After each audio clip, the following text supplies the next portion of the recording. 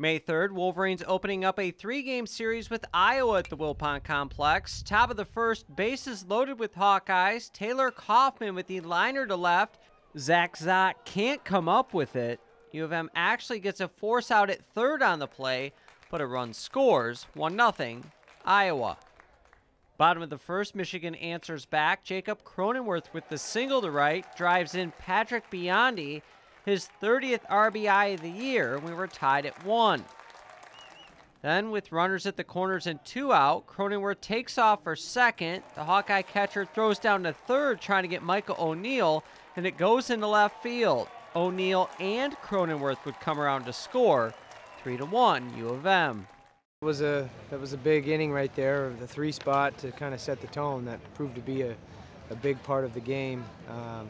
You're just trying to get guys in motion with 2 strikes to see if we can steal a run there. And fortunately for us, the big error happened. Scored 2 runs on 1 error, which usually you don't see. But it turned out to be a pretty big play. Wolverines get another one in the 3rd. Travis Maezes at the plate, and the Ann Arbor native with his team-leading 3rd home run of the year over the right field fence, 4-1 Michigan.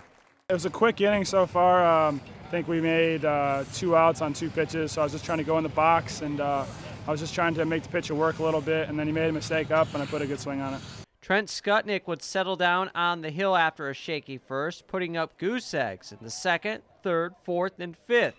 He went 5 2/3 innings pitched, allowing just 1 earned run, walking 3 and striking out 6.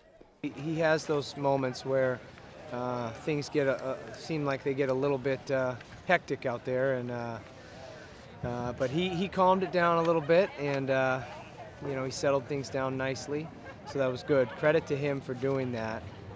The Hawkeyes would make a comeback bid, though, down 5-1 in the 6th. Anthony Torres with the single up the middle. Trevor Kenyon comes in to score, and it was 5-2.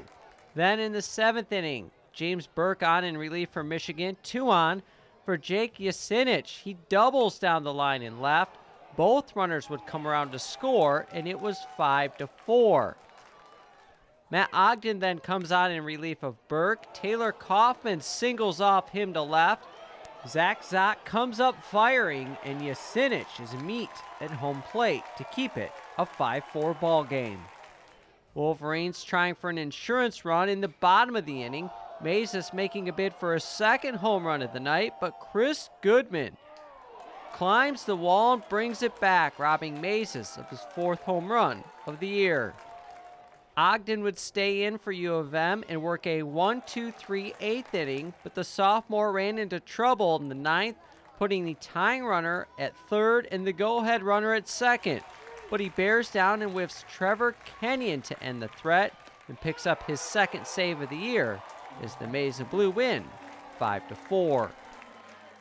He was going to get the job done, and he knew he was going to get the job done, and the defense and the dugout knew too. So it was great to see him shine in that moment because we needed him to do that. And we've got a couple of guys banged up in the pitching staff, so for him to shut that down, that was great. This is what you live for. This is what you want to pitch in. The fish was almost full today. That's what we want. Let's keep that going. Michigan has now won 8 straight games at the Wilpon Complex. They'll go for 9 in a row when they play Iowa on Saturday at 4:05. For mgoblue.com, I'm Anthony Polidano.